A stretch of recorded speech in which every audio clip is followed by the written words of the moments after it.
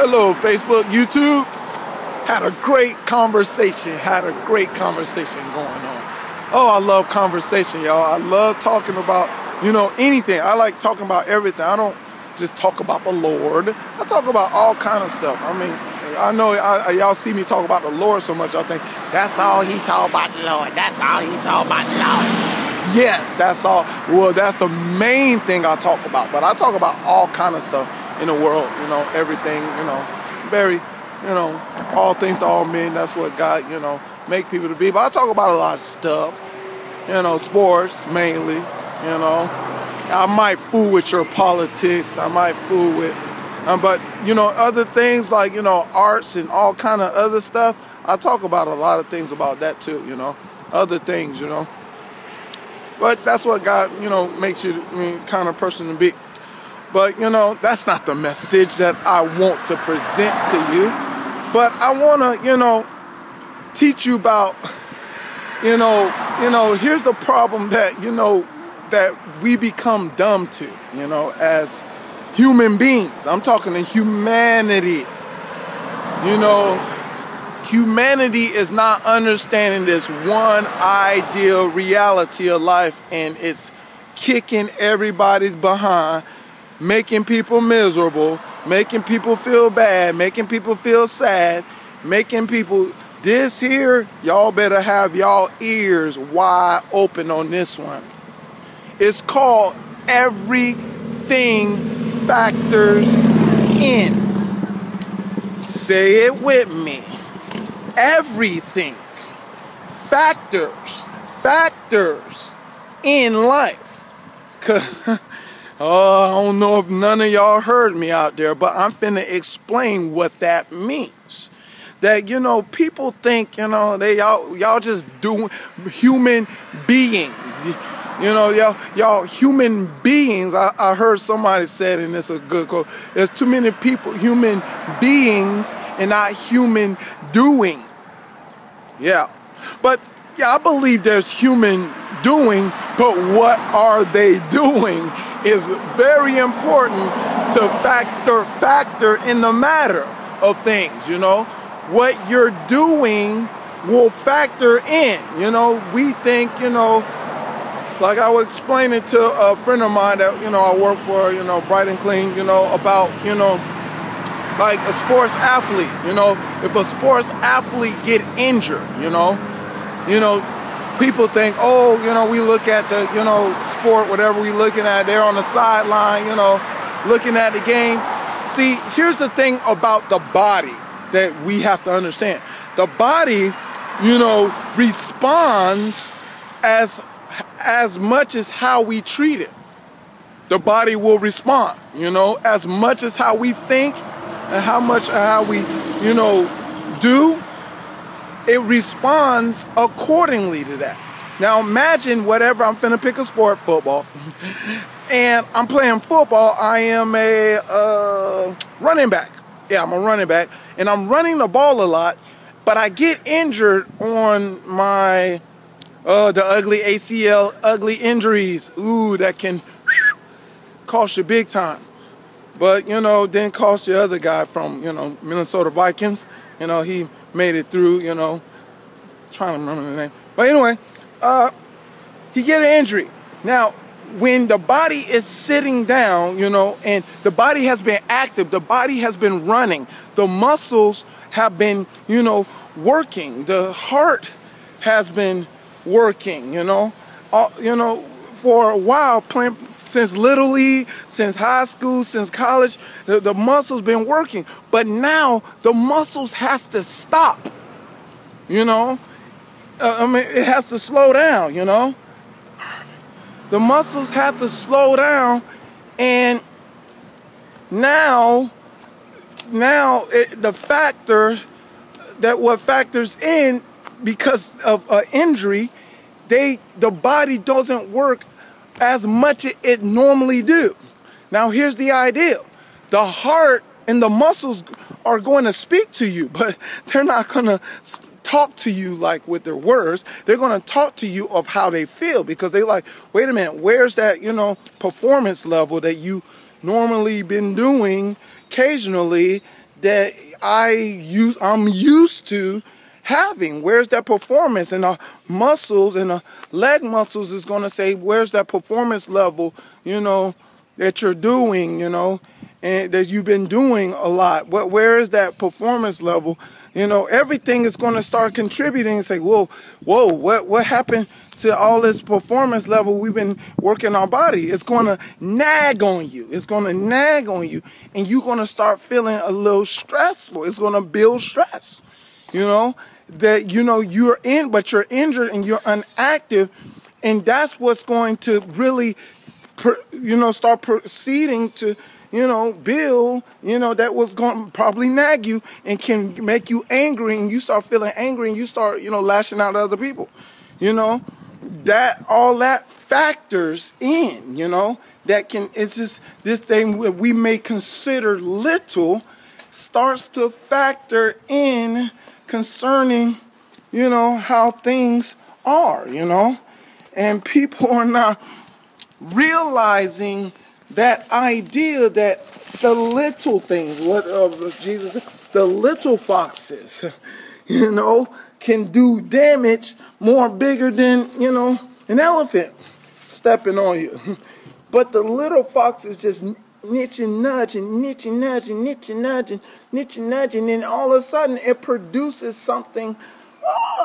Now you're frustrated. Now this person's mad. Now this person, don't want to, the person was married. Now he's mad at, his wife, he wanted a divorce, and now his kids, they don't, he don't want to spend time, stuff like that factors in. Yes. Look, God taught me this about life, about being adult. He taught me about adult is all about being a professional. Your parents are supposed to raise you to become professionals. And the problem is that, that in a profession, adult is a stage. It's a different new stage. It's different from that teenager stage, like mother, dad, can you do this? Can you do this? But that adult stage, that young adult, I call it young adult stage, and there is a such thing of a young adult stage, because in that transition, that young person has to realize that he is now have to develop these responsibilities of taking care of things on their own, and that psyche is way different. That, I can't go the places I used to go at particular time that I used to be in. Wait a minute, I can't engage myself in activities that, that I used to do in high school in this particular level. No, I can't, be involved with these kind of people in this stage of my life, because this is going to be unhealthy for my adult period, that I have to learn how to become a professional at handling things appropriate way of making better decisions of what I do in life if I want to prosper in life, is all that factors in that a lot of people are not understanding, I'm finna talk to my youth, it's funny, the youth I love the youth because I love the future. I'm talking to the future here. And I hope you talk to your future with this. I was at I'm a youth pastor, me and my friend Damaris. We told the youth about something happened to a 16-year-old boy. A 16-year-old boy died in a car accident. And I looked at the kid's expression of hearing the information, and they looked at like oh that's sad, I feel bad about that, and I'm like it's like the expression though, the facial expression is like that was them, but that wasn't really me, that's what the kind of the expression looked like. Oh, well, that happened to them, but not me. And I'm like, whoa, I saw a look on a certain individual face. I'm not going to say her name. But as I saw the face, like, well, that will happen to them. But, I'm doing all right. It's like, they don't, not aware that, guess what? The same thing that happened to them can possibly happen to you if you're not careful. Yeah, they didn't really get that. Now, I understand, most majority teenagers got that, mindset that, oh, I'm invincible, and they got that I call it the Superman that I can, or I call it Super Dave, because Super Dave is a daredevil, and he's a daredevil that do, death-defying stunts and survive them. That's kind of like idea of sinner. You do something, because the wages of sin is, yeah. But they do death-defying stunts and they survive at the end. And that's what, these teenagers think that, they listen to music. I call it Super Dave, music, that tell them that I can do this death-defying stunt and I can survive at the end of it, And they engage in, of course, activity that is death-defying. That, whoa, in these situations, certain people, perished at these kind of activities. I don't know if you're going to survive these kind of activities, but they, like, oh, no, I'm different from them. I'm different from them. I can survive this kind of death-defying stunts, And they don't look at it that way, I mean, well, that's how they look at it. That's how you hear parents. That's what their teenagers, they got this idea. Well, we can survive these death-defying, stunts. Like, that's what they think. But but here's your parents. It's important you to talk to your teenagers. Now, I know parents, y'all used to telling your teenagers that this is wrong. But there's a difference between talk and telling somebody. Talking, let me show, telling is giving them a law in the rule book and say, you do this or else, And that, in telling people what the response of most of the time when you tell teenagers this, they get this thing called from Lucifer that, did to God. They rebel against what you tell. See, it goes tell, rebel. But talk to them is like to, get an understanding of where, you're going concerning the whatever you have to talk about, the stipulations of presenting if you do this, this is going to happen. This could happen. If you do that, that could happen. And guess what? This here that happened, happened to millions of people, billions of people, all through human history. When they made this decision, this negative thing happened, but, these people that choose not to do this made a positive thing. What positive outcome happened? Mainly is the idea that a parent has to explain to their, kid, that it's important. Because guess what?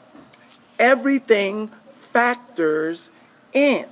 Regardless, every little thing, everything you do, whatever, how you do things, who, what, when, where, how, or whatever, factors in life. And that's what a lot of people are not trying to understand concerning living this life. But guess what?